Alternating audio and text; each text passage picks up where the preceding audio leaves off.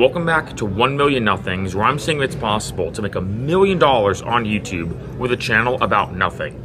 In this video, I'm going to answer this very popular question, and that is, what is the best way to start getting views on your YouTube channel as a beginner? Like, say you just created a YouTube channel, what is the best way? Now, I hate YouTubers that ramble on and waste your time. I hate having fluff in my videos. So I'm going to give you a short answer and then a long answer. Short answer, one word, searchability. Now, this video itself actually stems from a comment from Raptonic. I love that name, by the way. And they said, I'm discovering from this video that people seem to flock towards education and information-based content. Interesting. Now, that comment was on a video that I did about how much does YouTube pay me, or how much did YouTube pay me for 1,000 views. And in case you're curious, to sum up that video in 1 second, $8.40. Although I will say, as a quick side note, in case you didn't know, it does fluctuate. 1,000 views on YouTube are not created equal. I'd say the average YouTuber makes between $3 and $5 for every 1,000 views. Just want to say that as a side note, but sometimes that can be a lot higher, having a high, what's called RPM, or lower. That being said though, jumping back into the point of this video, and I do want to say as a side note, I'm in the airport right now, as you can probably tell based off the different background compared to my typical videos. This is a very big thing, because as you can imagine, if you're starting a YouTube channel, you want to know how to get traffic. And again, I'm not going to give you any fluff, I'm going to get right to the point.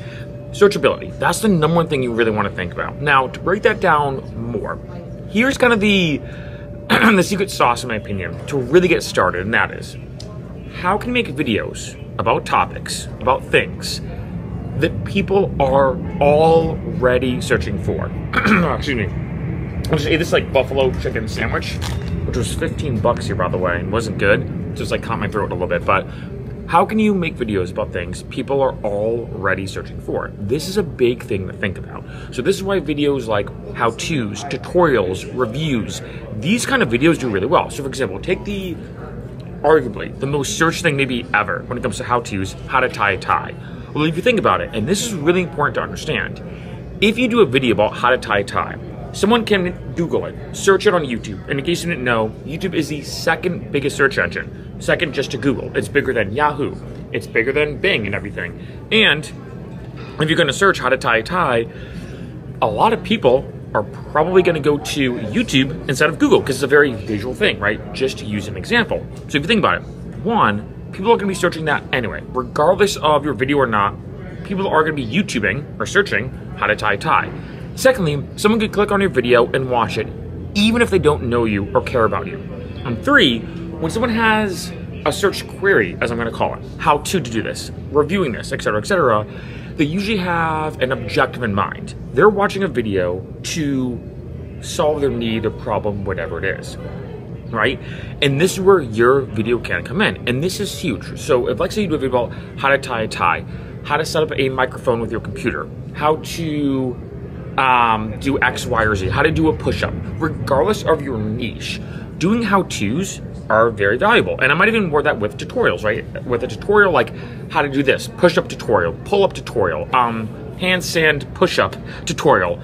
These are videos that people will actually search for because they're already searching for them. They're already Googling them. They're already YouTubing these exact keywords.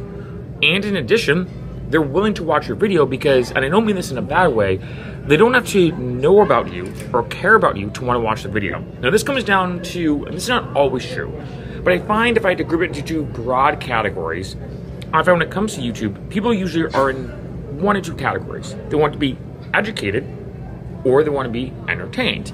And based off that comment, and on that comment, like I said, from Raptonic, they said, informational and educational based content seems to be doing well on this channel. And there's a reason why, because if you think about it, if you're gonna be entertained by a video, well, usually you might be like doom scrolling through YouTube, you might watch random videos, you might watch it for a little bit or a long time, but from a certain perspective, and I might even word it like this, you don't have to. It's not necessary to watch these videos. Now, of course, there are some videos that are a good combination. Like I think Kirk Scott is one of my favorite YouTube channels where it's very educational about science-based topics, but it's also very entertaining. It's a blend of both. But for a lot of people, when it comes to being educated, they're not just doing it for entertainment, they're not watching it for fun, they're not just casually, having it on in the background or whatever. What they're doing is they're specifically going to YouTube, searching for something and they want their problem, their need to be addressed. And this is where your video can come in. So one, like I said, how-tos, tutorials, these kind of videos do very well on YouTube. Second, reviews. If you think about it like microphone review, a protein powder review, a gardening tool review, a review of a restaurant, a review of a, whatever the case is, these are things that people are already searching for. Like, let's say you want to buy, hopefully not, but this buffalo chicken wrap at this airport. I mean, you might or might not. You might Google it or YouTube. Buffalo chicken wrap review from City Point Market. No offense, City Point Market, but pretty bad. I mean, then again, it's kind of like a gas station sandwich. But anyway, like say you want to review, like again, like say you want to look up a protein powder, like I just said. Like say you want to buy a new pair of shoes, a new microphone, a new camera. You want to buy pretty much anything. A lot of people typically do go to YouTube and watch the videos because if you think about it, they want to get their problem solved. Their problem is, should I buy this or not? That's kind of their main mindset. And the way they solve that problem or need or whatever is by watching your potential video. So I ask you, and this is what I say to a lot of people when you're starting out on YouTube is, whatever your niche is, whatever your goal is on YouTube, ask yourself, what are things that people are already searching for? One. But then two, how can you make videos based off what people are searching for that they're willing to watch your video even if they don't know you? Now, hopefully, at some point, and hopefully inevitably, people will start watching your videos just because they love you, right? I have 5 different YouTube channels, in case you didn't know, each one about a different niche. And I know if I post a video about anything, people will watch it because they watch my videos maybe more for entertainment. Or they're like, hey, I like Mark. Whatever he posts, I'm gonna watch. Like I like the random stuff Mark posts on his different YouTube channels. And like I said, I have 5 different ones. But in the beginning, in order to really get started, I think the best and most important thing you can do, and I mean this in a good way, I really do mean this in a good way, is to ask yourself, okay, I'm gonna make this video with the mindset that no one knows about me, no one cares about me, and no one's watching my video just for me. They're watching for the content. This is why you may notice on this channel, I post a lot of videos that don't have any fluff. I get right to the point, make it very educational. I mean, hey, for this video, you don't have to know about me. You don't have to care about me. This may be your first time watching one of my videos, but you can still gain information out of it.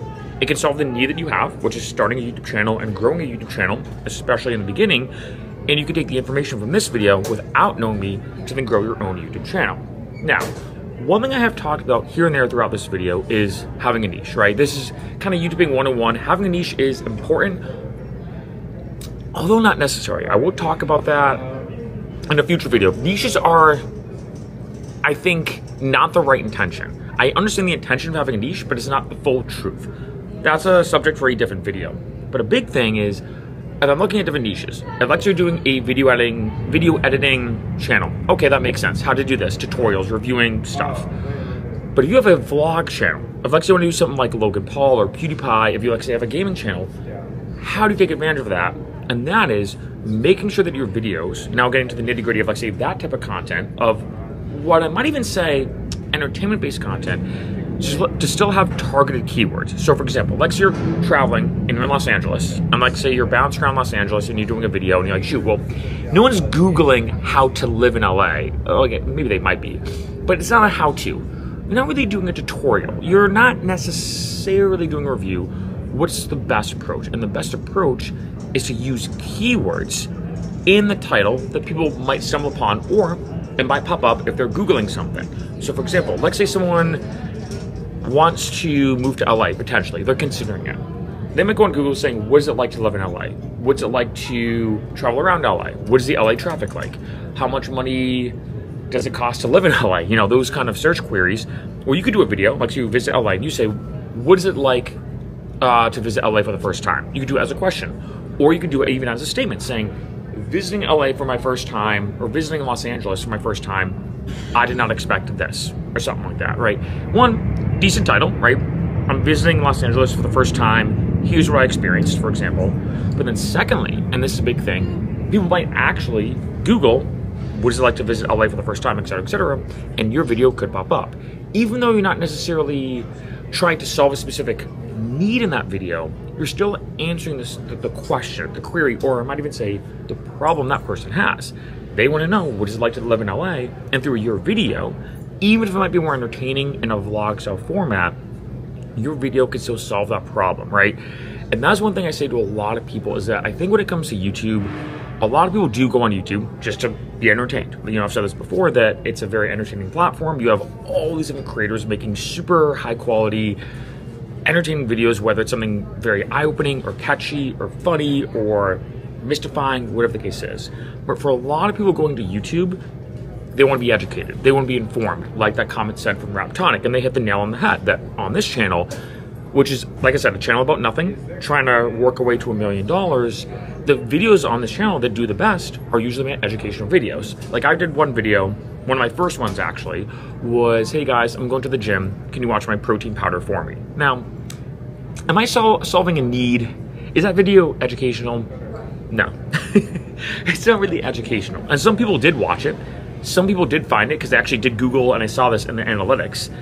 They did Google protein powder, and that video popped up, but they clicked out right away, and I could see that. Because as you can imagine, they're like, wait, am I going to sit here and watch this guy's protein powder on video for an hour and a half while he's at the gym? That video is more entertaining, right? But for a video like this, or my other videos on this channel talking about YouTube analytics, the income of being a YouTuber, how much does YouTube pay, how much did I get paid for X amount of views or having X amount of subscribers, these are the kind of videos that people not only watch, but click on and stay watching because it's solving their need. Anything educational and informational really does well on YouTube. Now, there are a bunch of different ways that people can discover your content. It could be through YouTube search, which is why I said searchability in the beginning of this video. It could be browsing content. It could be a suggested video. It could be a direct link. Like let's say someone posts a video on Facebook saying, hey, this is a cool video for my friend, and they click it, that could be a direct link. There's a million different ways someone can discover a video. But I think one of the best and easiest for beginning YouTubers is to do content. Like I said a bunch of times throughout this video, I'm really trying to drive this point home,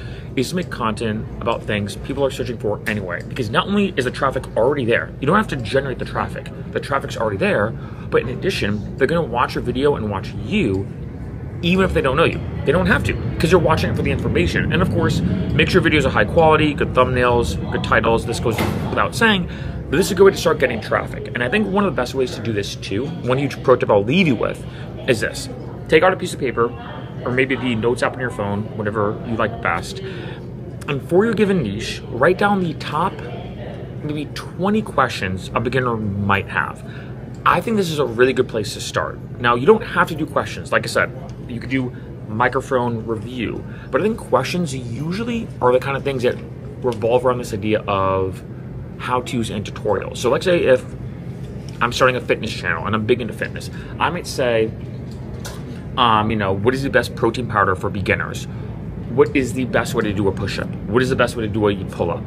How long should I work out for when I'm first starting out? What is the best way to balance weights and cardio? I don't know, what should I wear when going to the gym for the first time? I'm trying to think like other sorts, how much water should I drink? What should I have before my workout? What should I have after my workout? Like one video that I did before, which got way more views than I ever expected, was, what is the difference between pre-workout and post-workout? Now for all my fitness people out there, they're probably like, what do you mean? It's pretty self-explanatory.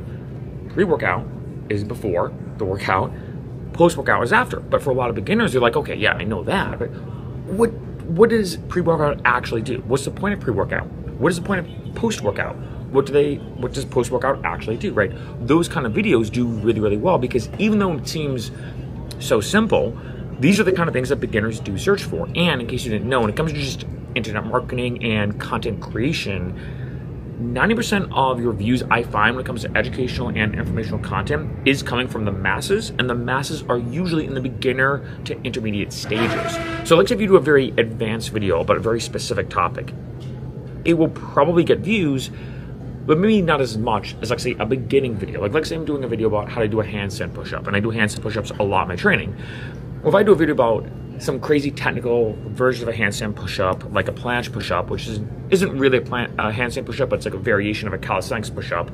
If I do a video about a planche push-up, I know it probably won't do as well if I do a video about how to get your first handstand push-up, or the 5-step progression or 5-step process to getting your first handstand push-up. That video I know is going to do a lot better because I'm targeting the beginners. And that's, again, just one strategy. There are many strategies to this whole thing of searchability that I can talk about, but that's just one.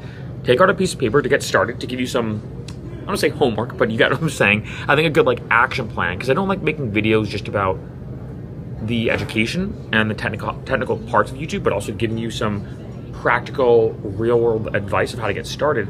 Take out a piece of paper for your niche and write down the top 20 questions. So if I'm doing a gardening channel, I might say, what are the best beginning tools for a gardener? What type of soil should I use when starting out with a garden? Do I have to prep my soil before filming something?